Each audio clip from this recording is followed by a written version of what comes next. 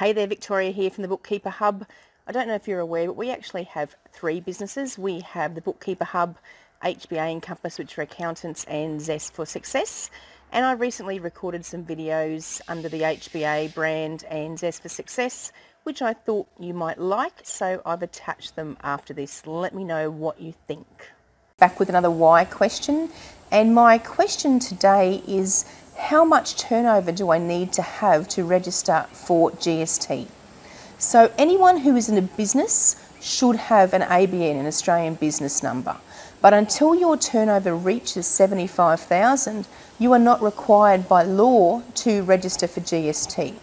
It does mean you need to put on your invoices that you're not registered for GST or no GST is payable on that invoice.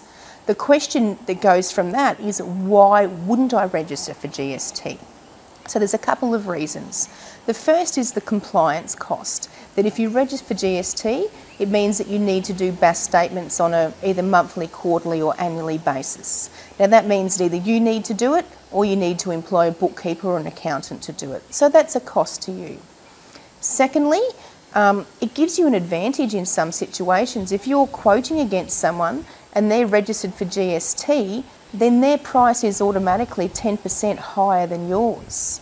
So that works if you're quoting to the end user, the homeowner.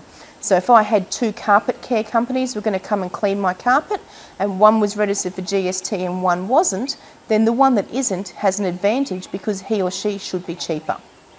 So in working out whether you want to register for GST, you need to decide these things.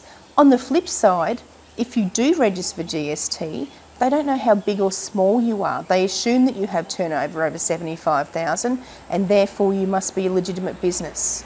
The other thing is that if you're in an industry that doesn't charge GST, for instance education or medicine or fresh food, you may want to register for GST before you hit that $75,000 threshold, because anything that you spend money on that has GST, you'll get back as a cash refund.